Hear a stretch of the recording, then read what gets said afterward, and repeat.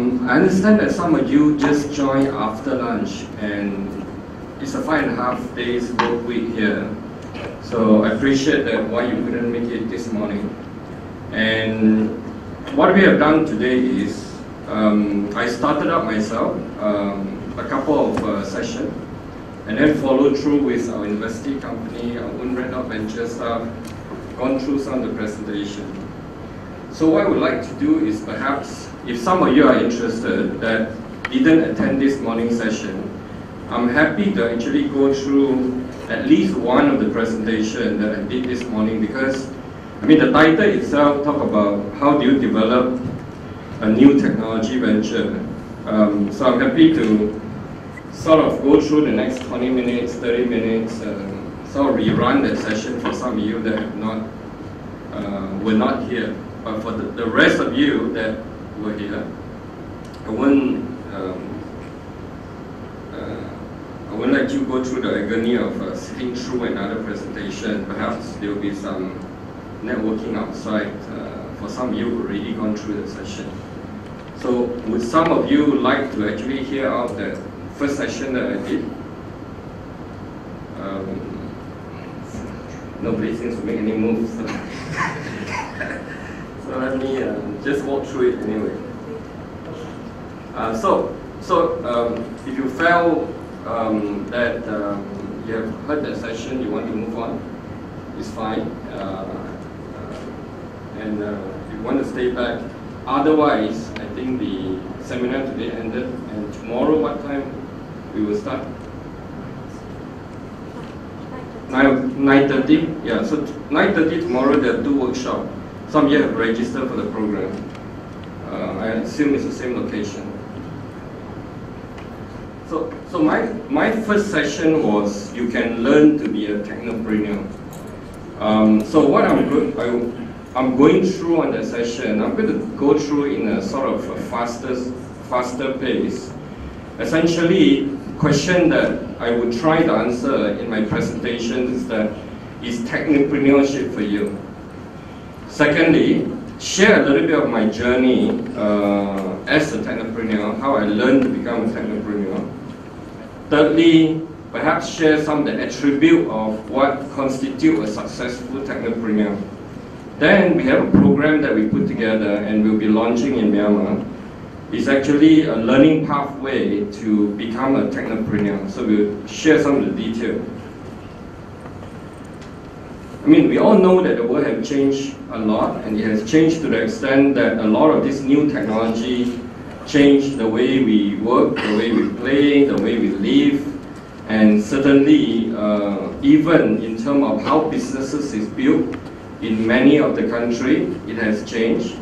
The traditional businesses, which include like properties, setting up a restaurants, obviously those businesses will continue to stay, but many of the services business in Singapore, for example, have moved into IP-oriented, innovation-oriented businesses. So every country stated that they want to be the Silicon hub of the world, and this movement have been going on in many countries. Singapore is a good example. For many years now, the government has been extremely supportive in terms of putting up an ecosystem that will be able to help startup get started, help them to scale their business, grow their business. And I believe that there are great opportunity in Myanmar in terms of such new generation businesses, given the economy is going to leapfrog quickly, leveraging on the new technology that's surfacing. So we believe that there will be a lot of opportunity how new, innovative, disruptive business model could be introduced using new technology that hopefully could help propel the economy forward much more faster than it would have been. So I'm not going to go through so much. Many of you, I'm sure, recognize those faces: Steve Jobs, Bill Gates, and many of them have built great companies that have changed the way we live. And even in Singapore, there have been quite a few of many successful entrepreneurs. And this entrepreneur are not necessarily just from the IT sector. It could be anything from creating new waters. In fact, in Singapore, actually, given that there's not enough water in the country, they have actually developed what they call new water. Actually, the new water is actually recycled from toilet water. So that's innovation, and Singapore now is actually self-sufficient on water. And in a startup, it's never short of excitement. In fact, if you are in a startup, what you learn can be 3 times, 4 times more than what you would learn in a more structured corporate environment. And a lot of time, being in the startup, it's not just about money, it's about excitement, it's about doing meaningful things. You hear from many of the speakers that a lot of what this startup is doing are actually about changing the world. So a lot of the time, life is short. If you can be part of the opportunity to change the world and it add meanings to what you are doing. So we always feel that working in the startup is always a good start in your career. As a technopreneur, there are many opportunities. Obviously, core of that is that becoming a serial technopreneur.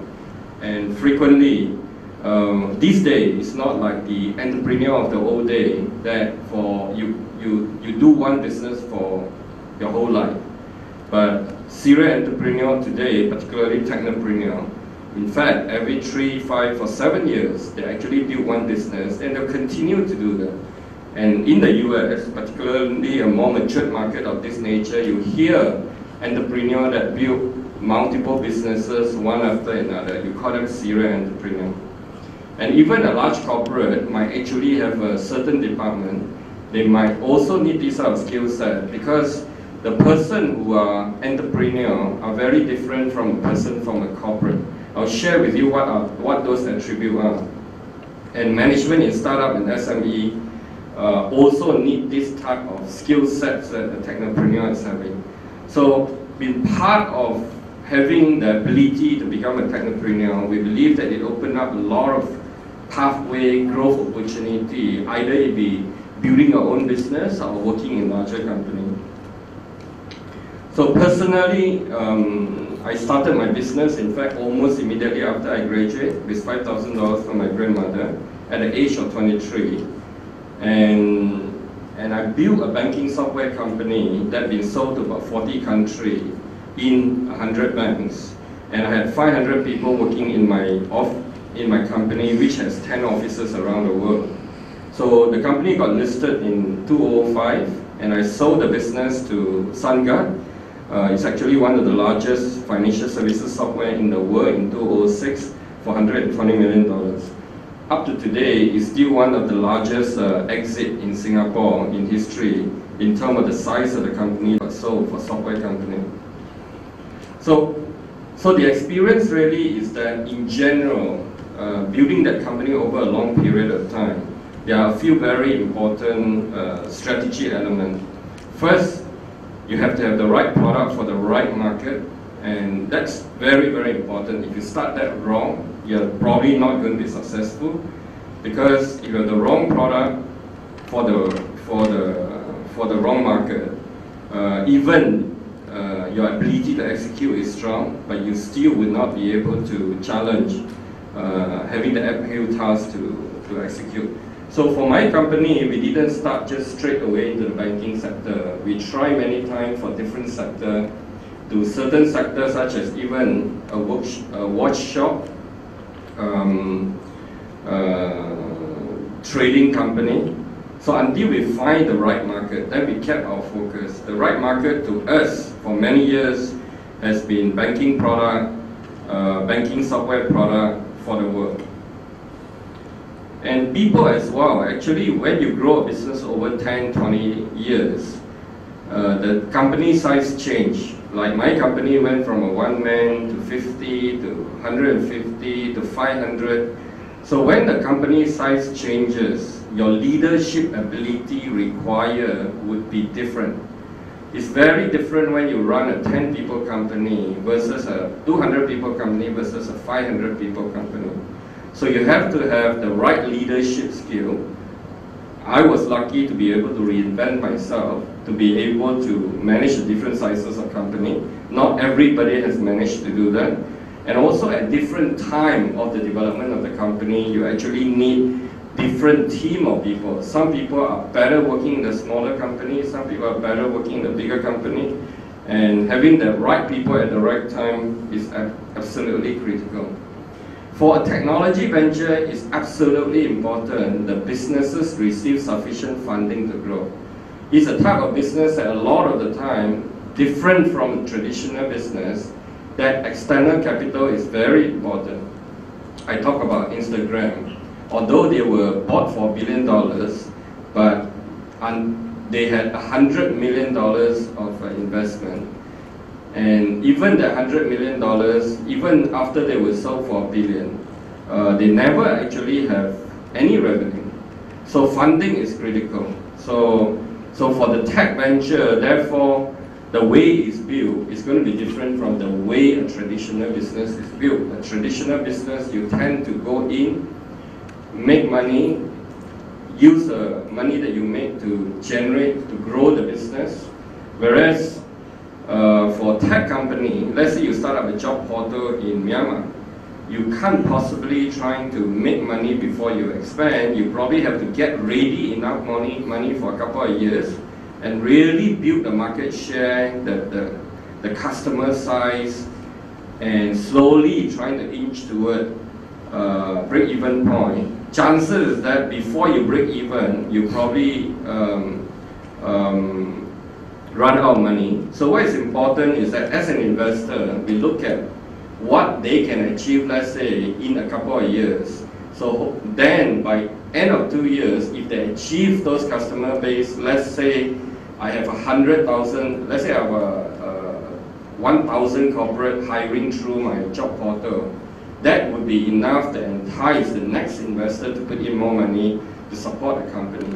So funding have to be the right funding at the right time. You don't want to actually do it too early. So in order to be an entrepreneur that understands how to put together the right strategy, it's very important that they have certain insight. And in fact, to build a successful strategy business, although 10% strategy is only needed, 90% is execution. But if you get the 10% wrong, you would not actually be able to grow the business, even though you have very strong execution ability. So what this slide trying to say is that strategy is as important as execution, but execution is even more important, but you can't do without the right strategy. So therefore, as an entrepreneur, how you are able to fulfill that needs to have the right strategy and the right execution would be key. So what is the attribute of a successful entrepreneur? I believe character and personality is important, because without the right character and personality, you can't actually inspire followers. As a small company, as a company with high risk, as a company that you need to do a lot more for less resources that you have to have the personality that provide visions to allow people to follow you. So there are some attributes behind that. The question always is, can you learn the characters and personality? Not everything, but if you work in a startup environment long enough, it would actually shape your character and personality. This is most important in terms of execution. Execution is about going out there and knowing your strategy, execute, develop the product, market the product, sell it, manage the business. So you have to have a very broad range of capability that would touch on the development of every organization. So your skill cannot be limited to just technical capabilities such as software development. If you are just a good software developer, chances is that you would not be a good technopreneur. You could have a foundation as a technical personnel, but you have to start learning other aspects in terms of sales, in terms of marketing, in terms of business management particularly. this is important because when I talk about strategy, is to be able to see forward and to be able to decide what is the right thing to do at the right time for the company, the right product and the right market that you need to go after. So to do that, generally, when you have more experience, you have better ability to establish the right insight. So I call that wisdom. When you get older, you are getting better on it. But having said that, you can have older people that doesn't necessarily have the wisdom to actually put the right strategy for high-tech startup. So, but I think it can be learned. It can actually be learned. So I'm going to share with you how you can learn, acquire the wisdom in a very short period of time so that you can use that to put up the right strategy for your business. So what I've talked about is that you also need network. You know, it's like doing every business. I mean, your parent would have started up a business. It wasn't just about his skill. He has the network to be able to start his business. So you also need to build some network to be able to become a successful technopreneur. So this forum, as an example, is a very good opportunity not just to gain insight in terms of how different businesses work, therefore you can use that for your strategy, but also you can gain that network that I think will be very important. The network is, do you know investor that would potentially would invest in you? Do you have potential partner that would be able to work with you to build a business? Or do you have customer that would be able to give you that first chance? So that network is important. So what we try to do, in fact, our learning pathway is to try to provide those capabilities so that you can learn and prepare to be a successful entrepreneur. So my last part of the presentation is, therefore, how do you learn? What is the approach on which you learn to become an entrepreneur with those attributes that I talk about? So entrepreneurship is hard, it's not easy, it's exciting, but the question always is, can this be learned? I'm a very good example of actually an entrepreneur that actually started very young. Nobody taught me how to build a businesses, but I actually managed to build it to a very large company because I learned how to do it along the way.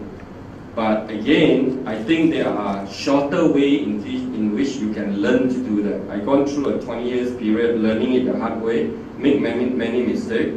So what I hope to do is to come up with a program that you can gain those capability, competency, character, insights, network in a much shorter period of time so that you don't have to go through what I'm doing. So this is a one-page snapshot of what I think you need to have to be a successful entrepreneur. I'm sure that you probably don't have all of them. It's not supposed to be, but these are things that you have to start building. The first thing is really character and personality. These are just some of the attributes: EQ, AQ.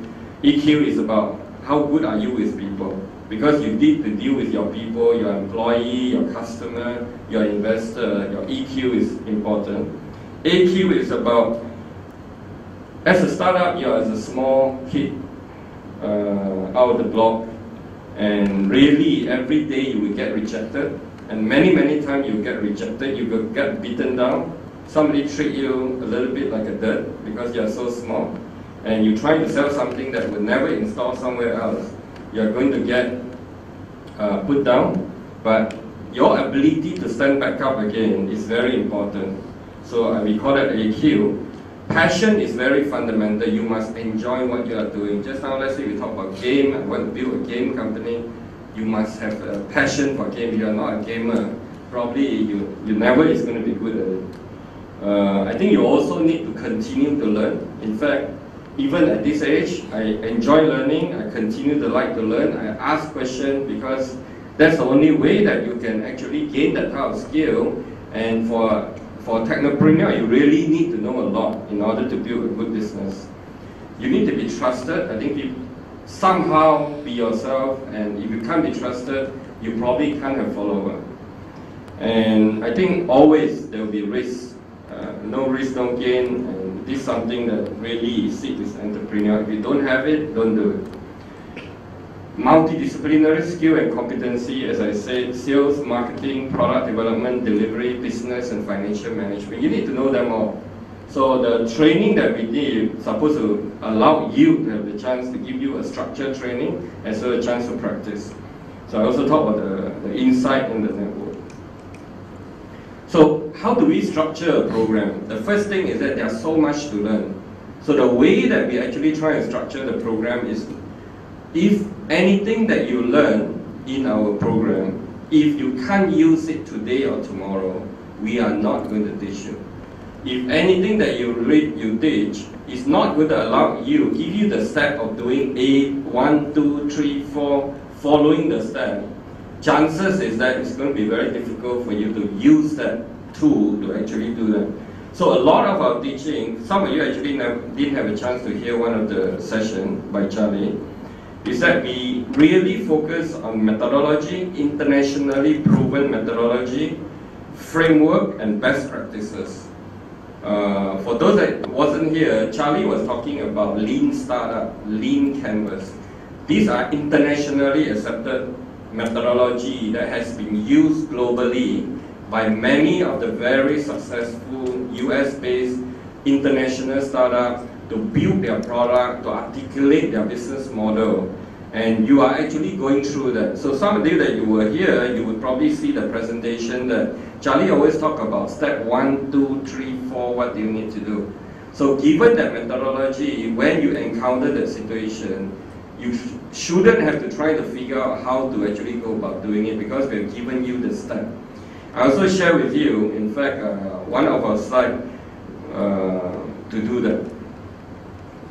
And secondly, I think the learning needs to be experiential. Entrepreneurship, technopreneurship is not something that you can learn from the classroom. It's really, it needs to be learned in an experiential manner. So what we do is we incorporate what we call a capstone module, which is a module that you work on real life project. And you actually take everything that you learn, you create a business plan, and the end of that business plan, in fact, you present to investors in Singapore, actually. You go to Singapore, you present to them, you might get funding, you might not, but certainly they will share with you why your business plan works, why it doesn't work. But the important thing is for 6 months, you'll be working on the real life business plan. And we also have regular experience sharing session by entrepreneur, by startup founder that you have heard. And we do this regularly, even in the class. This to us is very important. Sometimes it's even more important than what you learn from the classroom, because you never know what, the more you hear, and today you hear about 6 or 7, we think going through a program of 6 months, you might hear 50 of them throughout the program. So if you hear so many, you are going to have a data bank that know how the different business is built, and we even share with you why some of the businesses fail, because the way they have done it. So only going through this, you have all the knowledge to basically come up with a strategy for your business that have a better chances of success. And we also look at, given that many of the people might be working professional, so we have structured a program to allow people to attend without on a part-time basis. So we use social media platform so that we can facilitate peer-to-peer learning.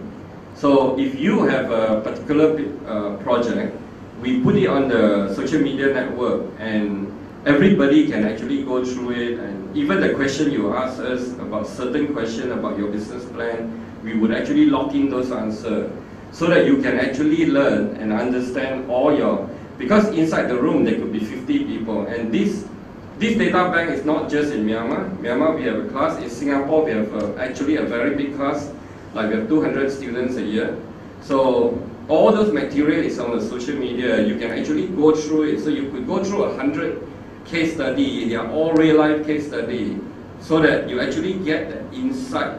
So the insight will help you when you build your business, because whatever you are doing, somebody probably have done it in some way. Maybe some of them done it. Actually, when somebody said, this is what I want to do, there's no guarantee that it's correct or wrong. Only after you do it, maybe it's a combination of factors that it failed or it succeed. So it's by actually seeing how other people do it that help you to gather that insight, that data bank in your brain, so that you can actually say, for my business, this is appropriate for me. So that 10% strategy, I'm not saying that you get the right strategy, but at least you make sure that you have the ability to put together almost the right strategy, and then the rest will be execution. The important thing is really about experiential learning is applying what you learn. So this is a module that we talk about. So I'm going to quickly just go through them. But essentially, if you look at them, they are really combination of modules that help you to develop a new product. After you develop a new product, how do you go to market? After you go to market, from a marketing standpoint, how do you sell? After that, how do you manage your business? Then there's also a module called Technology Venture Case Study, which we put together 10 companies in detail. Today, we can't actually put their detail. Like for example, Pirate 3D would be actually one of the companies that would be a case study. We would go into detail how they actually raise money from Kickstarter, because that's a good example of, based on this, you actually know how to go and raise money from the Kickstarter, like what they do. So I'm not going to go through too much detail. So Charlie actually spoke about this in one of the sessions. Essentially, this is a lean canvas, it's a methodology, so it actually teaches you how to go through various phases, answer the right question, go through the step, therefore creating a product strategy, a business strategy. And I talk about the marketing framework. I mean, it sounds simple. I have a product I want to take to market. If you look at the number of steps that you have to take and the sub-item that you need to do, like for example, if you talk about a customer segment, you actually need to define what is a buyer persona. How does the buyer look like? And you have to take from marketing standpoint, from analysis, all the way to sales. So there's a framework again. This framework is actually a very popular framework that the largest technology company in the world have been using it, called Pragmatic Marketing Framework. So we are delivering that. Beyond actually direct sales, you also can leverage on social media marketing. Again, Julian Lowe has spoke about the various ways in terms that you can sell it in the social media world. And even sales, it sounds simple. You take a product, you go to ask somebody if they want to buy the product. If you look at this chart, we even have a method in which how you sell. You need to do a lot of preparation before you even talk to the customer, whether they want to buy or not. Even after they want to buy, you have a lot of preparation after the meeting to make sure that you follow through. So, in fact, the person who crafted this program is actually an insurance salesperson. It's very difficult. If you can sell an insurance, you can probably sell anything. So we also look at technology venture management. How do you manage your business? How do you put together sales and marketing processes, management reporting? How do you establish use tool to manage your pipeline? What is your management structure like? And these programs specifically look at the management capability to manage startups, small company. A management approach for small company is very different from very large company. So this is tailored. In fact, we have a whole booklet. This is a type of report. This is a thing that you do. This is what you do every week on the sales and marketing meeting. That's what you do every month. These are the way that you define your KPI. So it's all taught inside the program. The real-life case study is important. As I said, sharing insight is important. And so the program, essentially, we're trying to keep it quite short, 6-month duration. And in fact, it's done on a part-time basis. What we do is once a month, we have a flying faculty coming in from Singapore. And we'll run a 4-day program compact, perhaps from Monday from Friday to Monday. You might have to take a couple of days off every month. And then before and after the flying faculty, we would have we have tutor on site locally we send from Singapore that help you to prepare for the session. We also use social media to learn.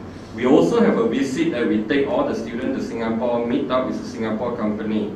The objective is to learn from the experience deeper, but it's also important that we we ensure that there are opportunity for them to collaborate or partner. Like for example, a lot of our startup walking up here, one of the objectives they're coming here is to look at potentially how to collaborate with you.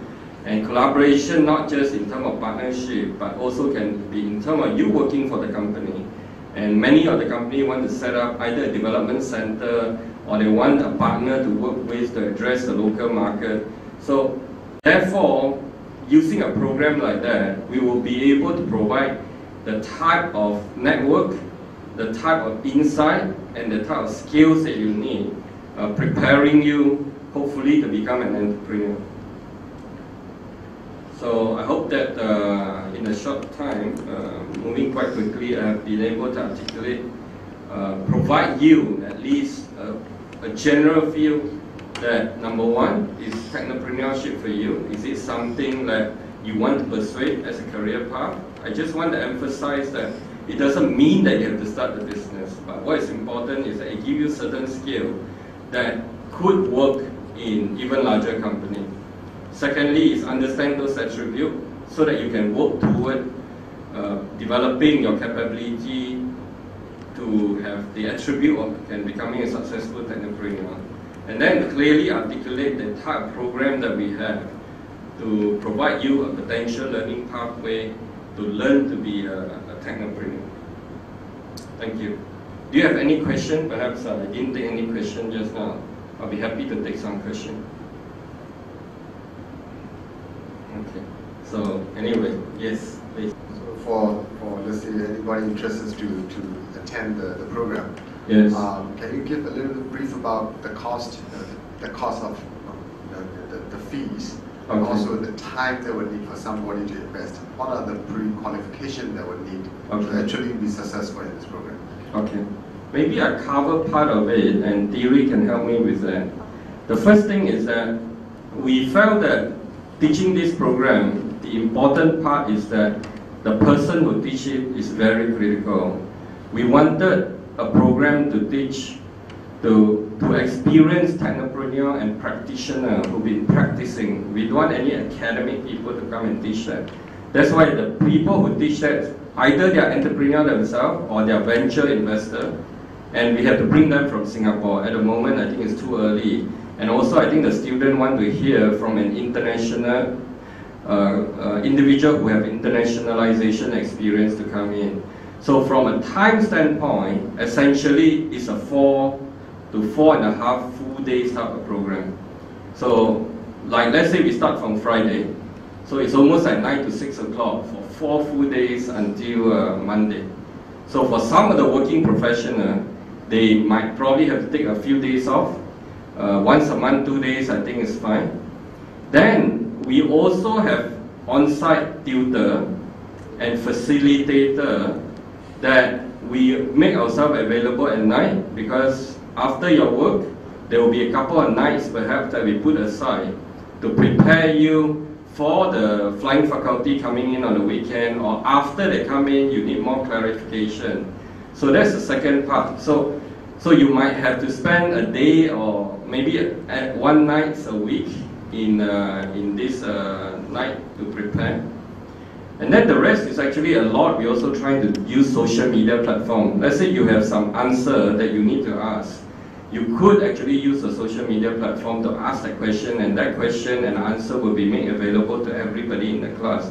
So everybody get to, and all the material, everything will be in the social media platform that we put together.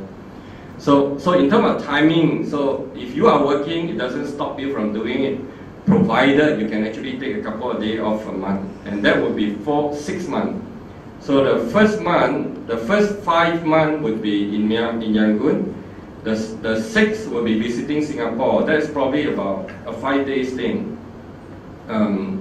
So that is the part.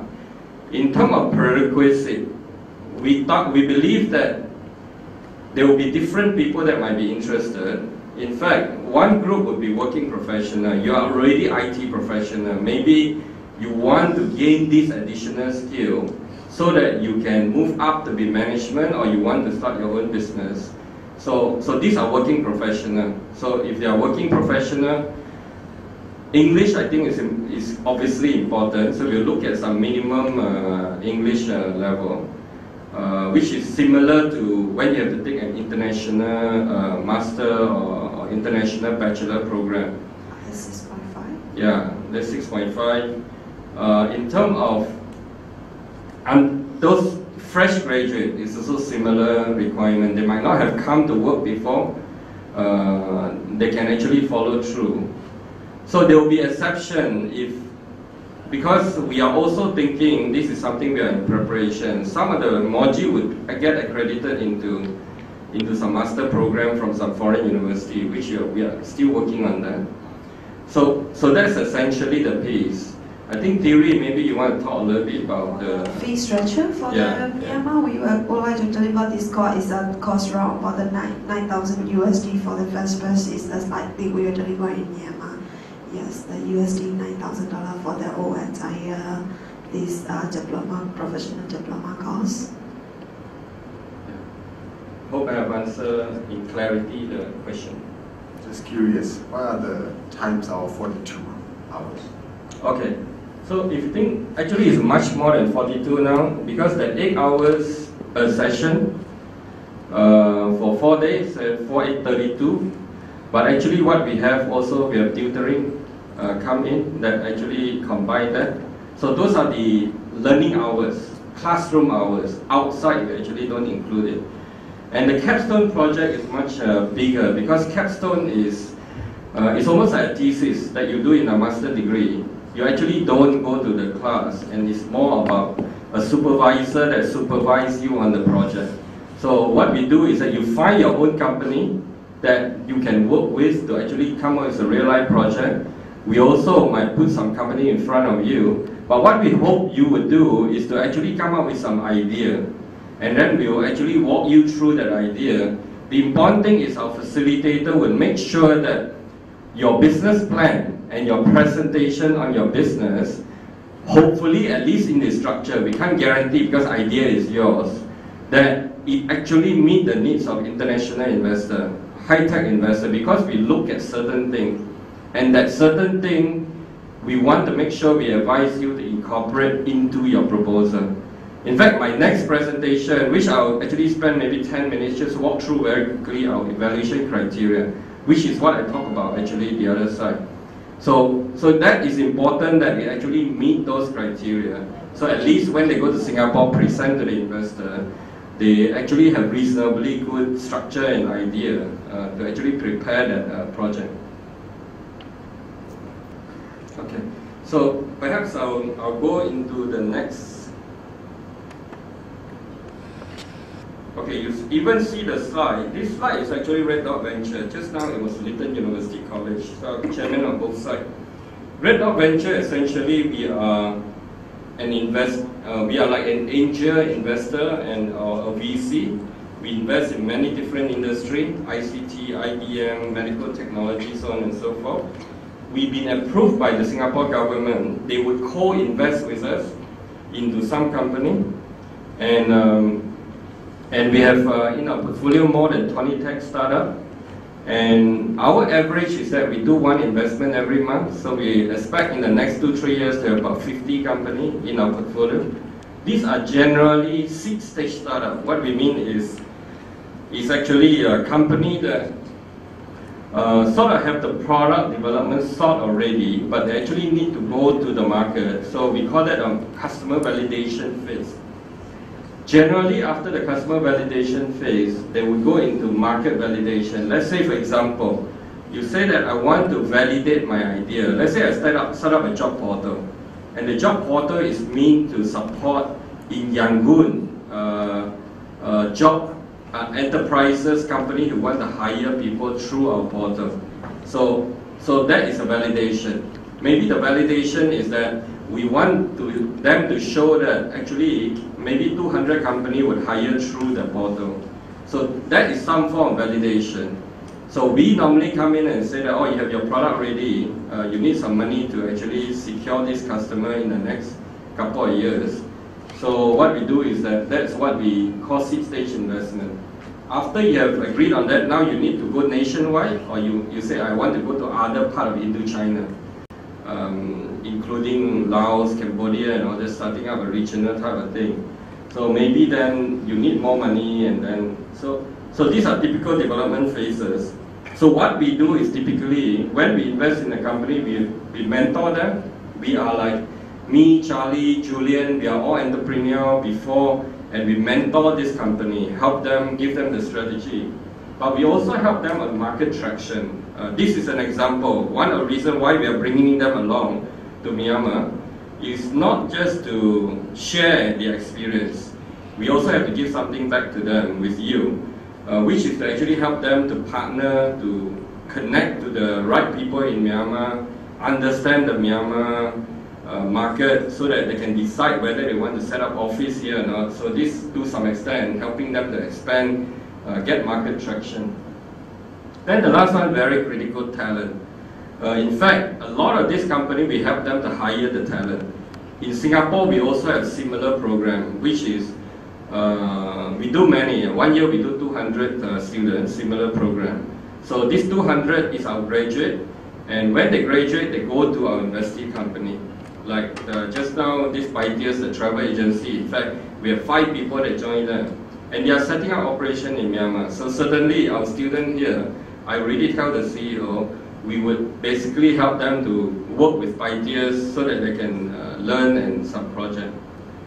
So that is our incubator model. So this is something that actually I'm excited about potentially do in Myanmar. So we can set up an incubation facility that we would have the money, the mentorship, the market traction, perhaps then is going to Singapore, helping this company, providing the talent through entrepreneurship environment. So we call it a startup ecosystem. So we can create a small startup ecosystem that help this company to be successful.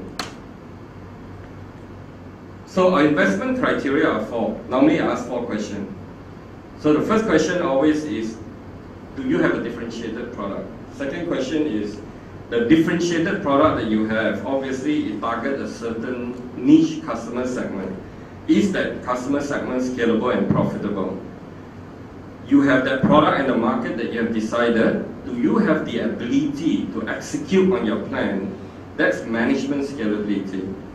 Like all investment, no different. We are an investor. Does the risk-return profile for this investment appropriate and viable for us? So I just quickly go through the detailed question. The key question always been, can product deliver significant yet sustainable differentiation over leading competitors? The starting point always is, let's say you have a job portal. Again, I use that example. We would have want to make sure that whoever that proposed that to us, there's nobody doing it, at least in this country. Even somebody is doing it, we know that with our support, we can actually be number 1. If we can't be that, chances that we won't invest. Or some product like the 3D printer, for example, immediately we would have said, globally, are there somebody who has that? If globally they don't have that, we won't invest. So that's why the word differentiated product, because the starting point is you need to be different. Unless you are different, you will be lost because you are new. You don't have sufficient capital, you don't have sufficient people, you don't have sufficient track record. How can you compete? So differentiation is important. The second question is that it's not actually difficult to create a differentiated product, but the difficulty tends with this differentiated product, the customer segment you target might not be profitable and big enough. Because all businesses need to scale very fast. If you have a differentiated product, you cannot, the business, the market you look at cannot grow by 50% a year. It's not a growth market because we are an investor, as an angel investor, when we put $1 into the company, we expect $10 to $20 in next 3 to 5 years. We are not the one that come in for 10% interest or dividends return. So growth is very, very key. In order to provide the growth, the market must be big enough. So we look for very big, profitable and growth market. So the problem that the businesses is solving must be for very big market. So from that standpoint, many businesses that we look at, a lot of time we don't invest is because of this. I think yesterday you were sharing with me your example. This is an example now. It's a differentiated product. I want to share the detail of the product. But although it's a differentiated product, nobody have it here. But the question is, and you already have recognized that anyway, is the market big enough? If I can't take this, if Myanmar is not big enough, can I take it overseas? If overseas could not use this product, then it's not scalable. So this question always, 8 out of 10 times, when we talk to company, in fact, Charlie talked to 20 companies every month, and we only invest in one. And 80% of the time, why we don't invest? The criteria that tend to fail is because the market and the problem is solving is not profitable and large enough. Management scalability. So what do we look out for in management scalability?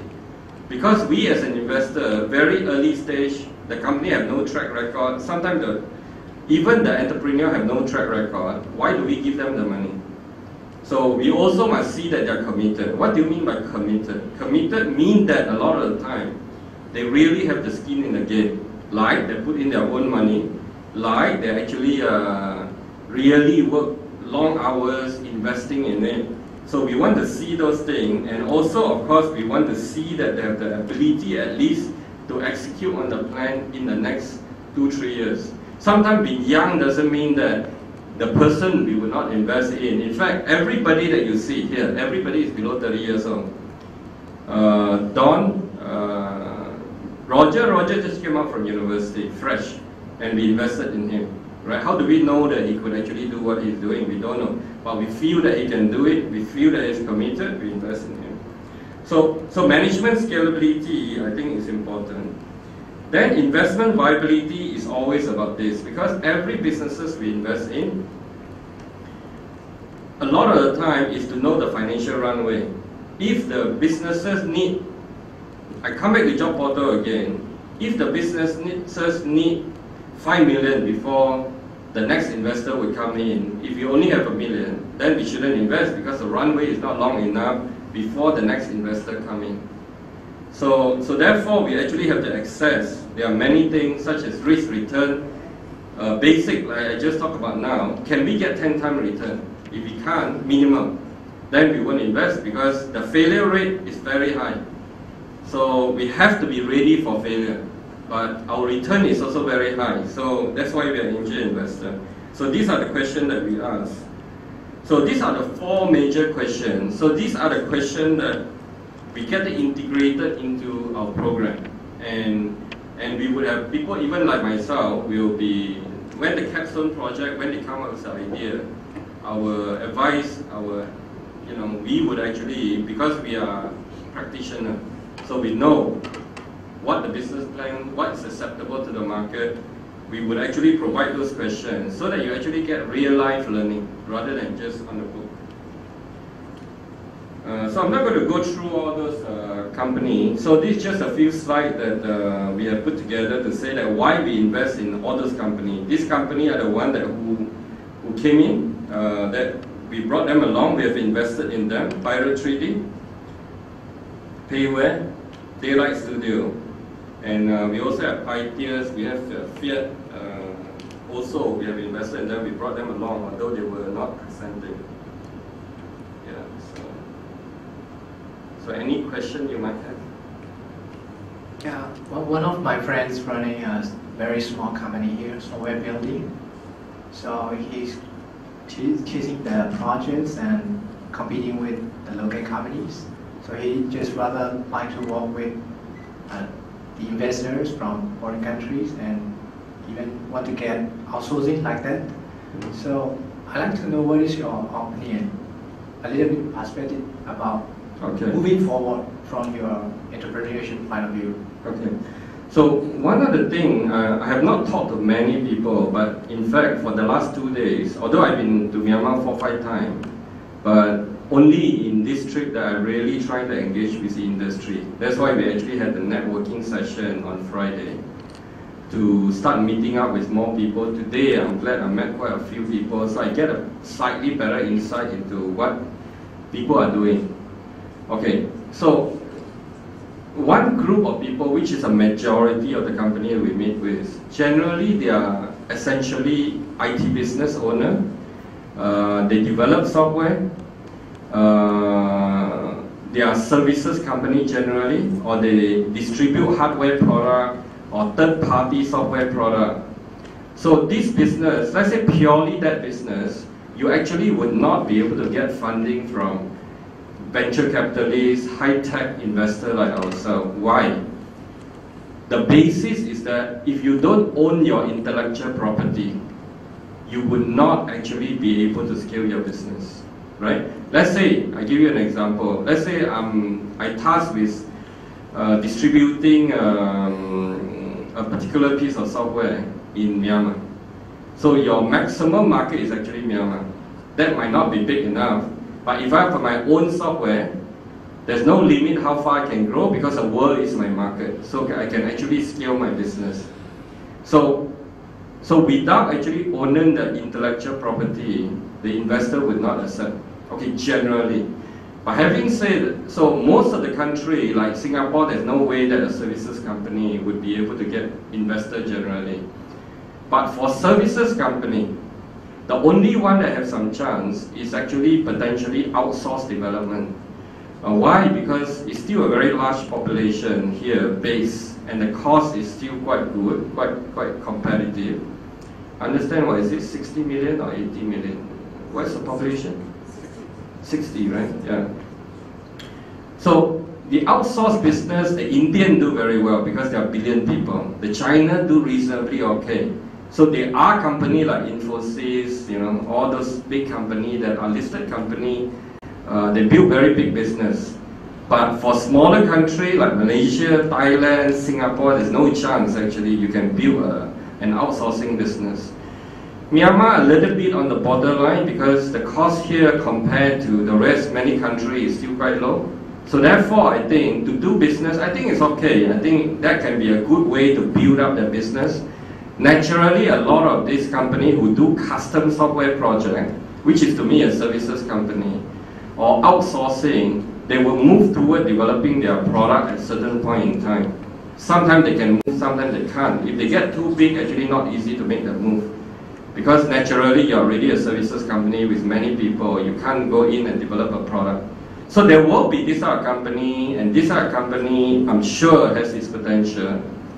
But for smaller startup, for smaller entrepreneur, it's going to be very difficult trying to go into them. So the smaller company can come up with highly innovative product, highly innovative disruptive model. Even you are a two-man operation with no money, because you are so different, nobody compete with you, and you can sometimes beat a bigger company.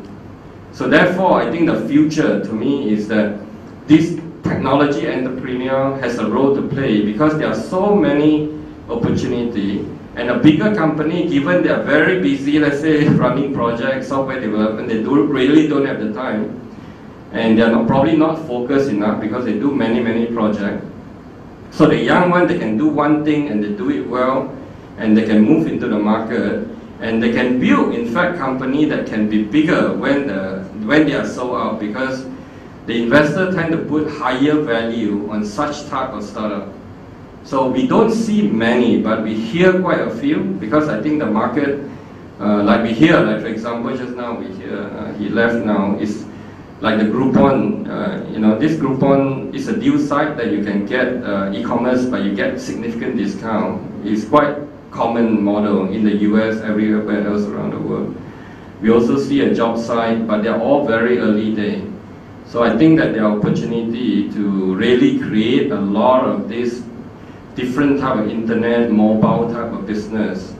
Particularly, we believe the number of users on mobile and internet is going to rapidly grow. And you're not talking about 10%, 5% every year. You're talking about the whole penetration moving from less than 10% to 80% the next 2-3 years. It means that the movement will be so fast that everybody could potentially change the way they work. And of course, there are issues to be sorted out, like payment, for example. Unless you have payment, your e-commerce business would be very difficult to move up. But I don't know, I think you know better.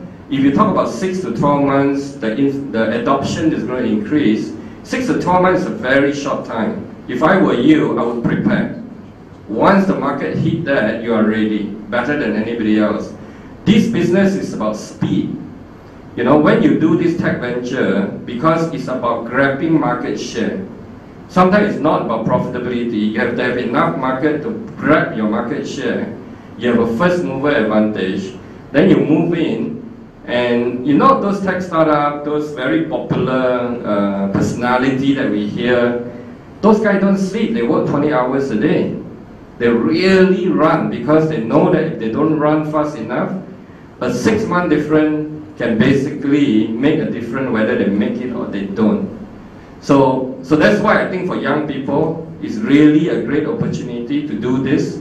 Even the company do not become successful, they will really learn so much from it because they are forced into a corner, back against the wall. The opportunity to learn and to actually have to achieve would basically get them to put in all those hours. I think what we try to do is that if we have a structured way, preparing them for that battle, preparing them to have the insight, the skills, the network, then they can actually move toward, and when they get in, they have a better chance of success. Yeah, I appreciate your patience, and thanks for coming.